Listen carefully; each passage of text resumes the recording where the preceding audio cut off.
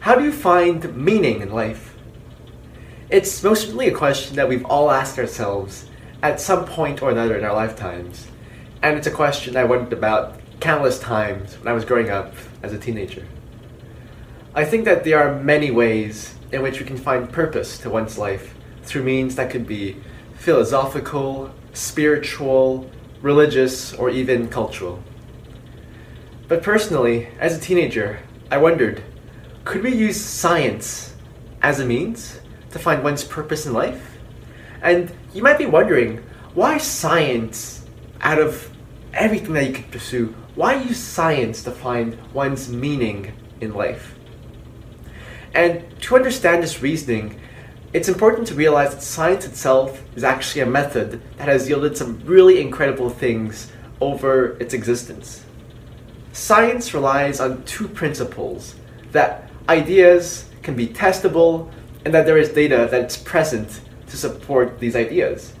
And this simple method has yielded an incredible wealth of innovation and discovery, from eradicating disease to sending people into space, and so much more in between. If science is so powerful in transforming our lives, would science be equally useful in finding one's purpose?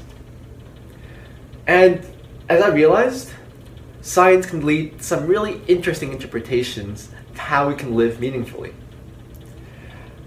But you might realize that science can lead us into some logical traps. And there are two traps that I want to discuss with you before moving on to what science really offers in terms of finding meaning in our life. The first trap that science seems to offer, is the trap of materialism. Because in science, everything has to be physical, has to be material. Things that are immaterial, things like spirit, the soul, human imagination, spirituality, character, these things that make us human are just simply not recognized by science. If you dig one step further, science says that we are all made up of particles, of atoms, and atoms themselves don't have any sense, don't have any purpose in their existence other than just simply being there.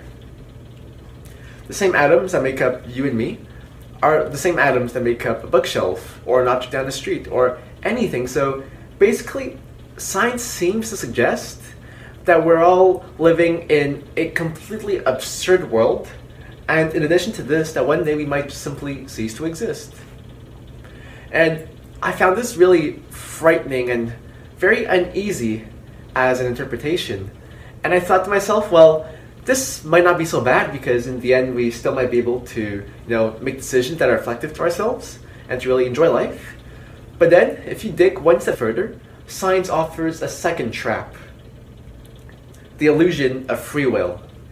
Free will is basically the capacity that allows a person to consciously make decisions. And from a scientific perspective, free will must come in what is called human consciousness, which is the collection of human thoughts, decisions, and everything that happens at the level of the human mind. Science says that consciousness stems from the human brain. And the human brain itself is made up of billions and billions of neurons, which are specialized cells whose role is to carry on these electrical signals, to take electrical signals from some neurons and pass them forward. And if you were to know the exact location of every single electrical signal in the human brain at a given time, then you could mathematically predict how these signals propagate forward at any given point in the future.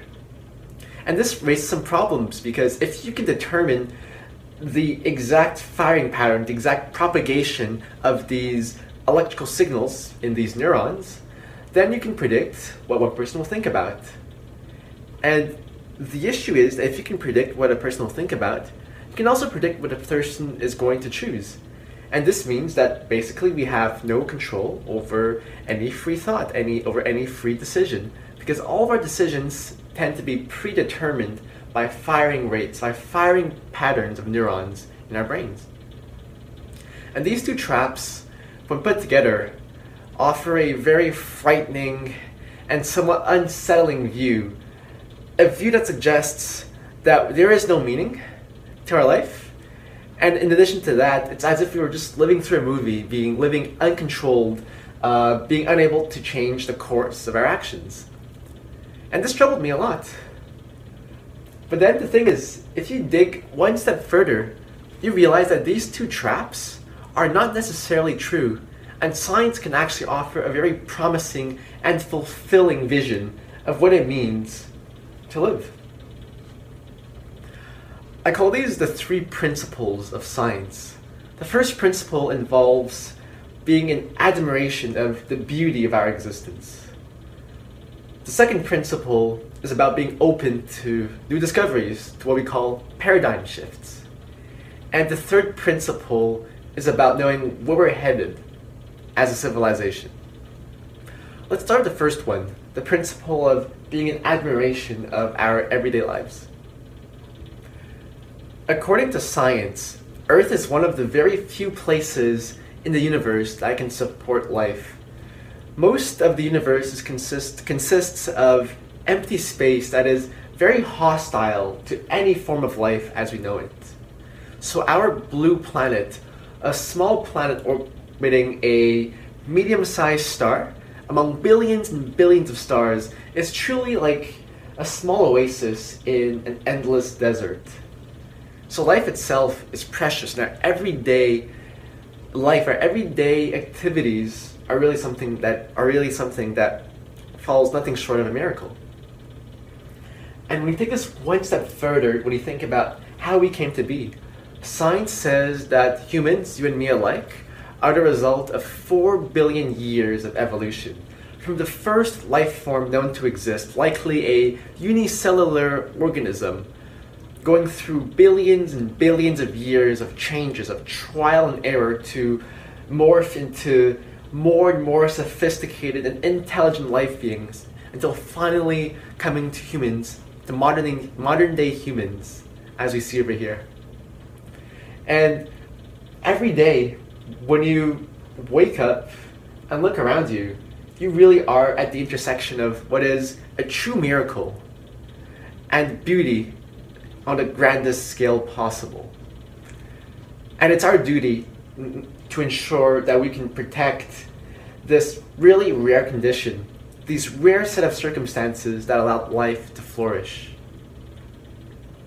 So already, science convinces us to have a profound sense of admiration towards everyday life.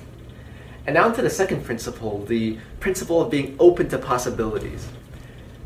Until the mid-20th century, people would think that science would be a linear, continuous culmination of knowledge. So basically, people thought science would be everybody contributing a bit, scientists over the years contributing their bit of knowledge, and we'd have a really smooth collection of facts of how the universe works.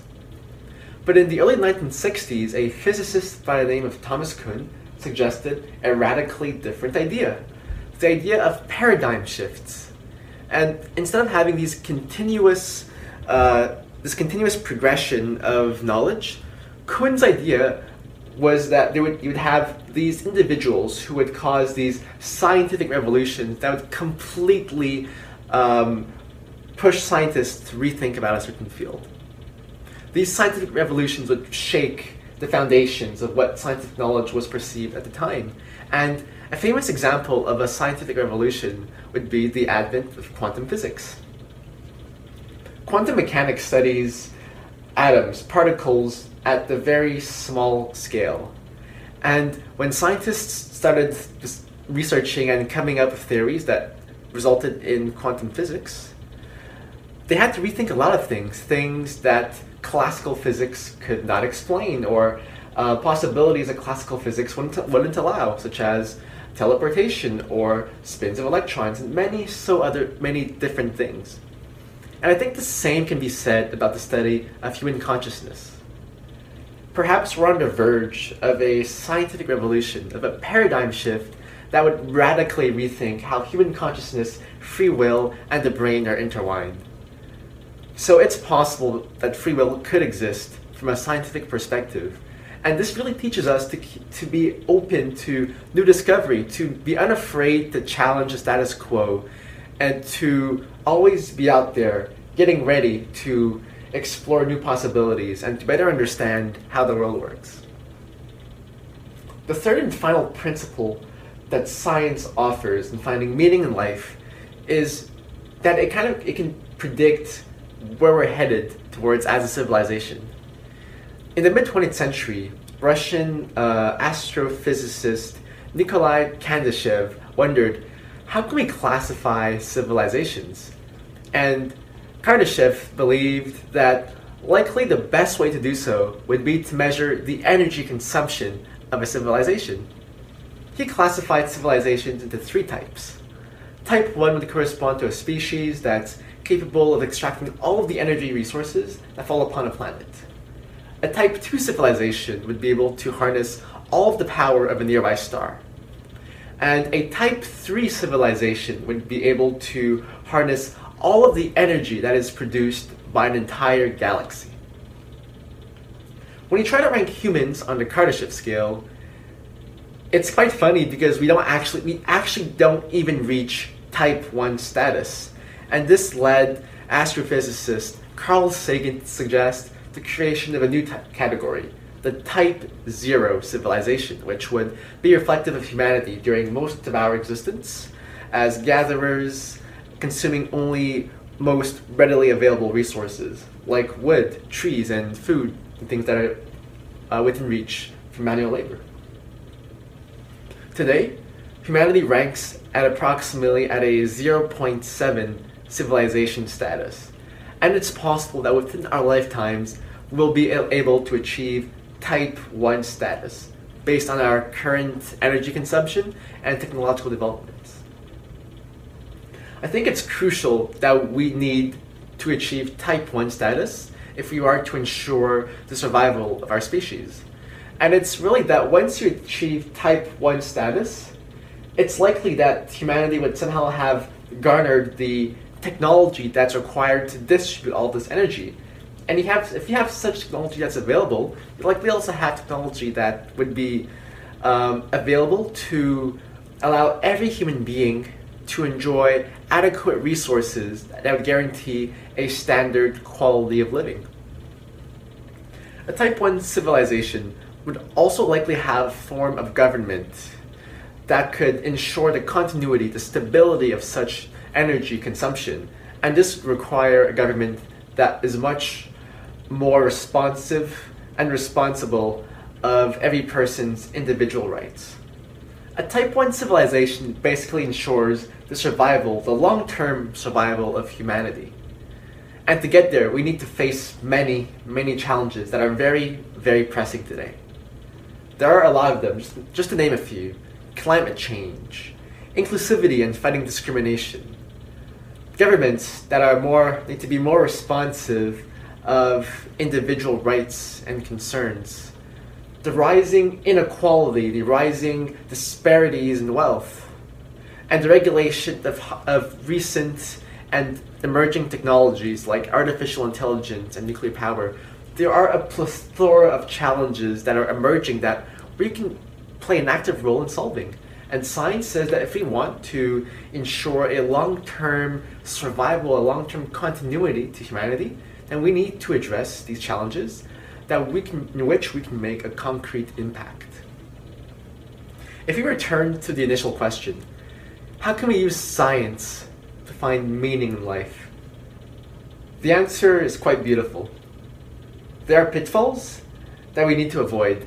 But once you avoid these pitfalls, the answer you get is that science teaches us to enjoy, to be in admiration of the beautiful universe that we live in, to take care of one another, to be in service, to be open to new discoveries and new interpretations. And most importantly, science teaches us that we can actively contribute to solve challenges around us all the time in order to ensure a better tomorrow, to ensure the survival of humanity. Should we use science to find meaning in life? Absolutely. Science tells us that it's important that every day when we wake up, that we should take actions to contribute to society in order to make a humanity that's much more safer, diverse, more advanced, and most importantly, much more inclusive to everyone. Thank you.